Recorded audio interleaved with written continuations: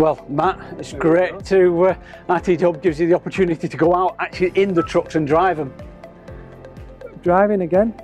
Yeah. It's not been out the truck in absolutely ages, so it's great. I'd be interested to see what this route is. It should be, well, hopefully it proves the sort of technology and the sort of drivability of the vehicles that we're in. I think it's about 3 miles, so it's more, you know, just gives you a nice flavour of the vehicle. So I think it'll also be good for the alternative fuel vehicles.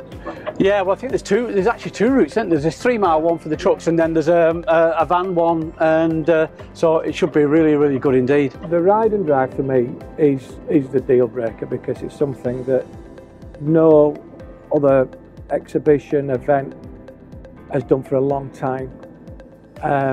You know, where we are with emerging technologies, you know, you've got to drive the thing to understand it. You know? Yeah, well, I think it's good in terms of that, because static's great, but in the end you can't actually be bums on seats and getting out and seeing it. And more importantly here, like we said, diesel's fine, we've got some things, but like CNG as well, looking at how that works out, how it drives, power delivery, and like you say, and then also obviously electric as well. What a great opportunity. You know, we've got quite a few roundabouts, so you know, there's going to be a lot of vehicles that are going to be involved on sort of urban delivery, urban distribution, where we're actually working in the you know, the correct environment for them, you know. Correct, exactly, and I think that's it. And the distribution vehicles, look at it, we're in an industrial estate, it's perfect for an electric vehicle. This is a great opportunity for them to have a look at it in its own environment. Yeah, it is, it's great.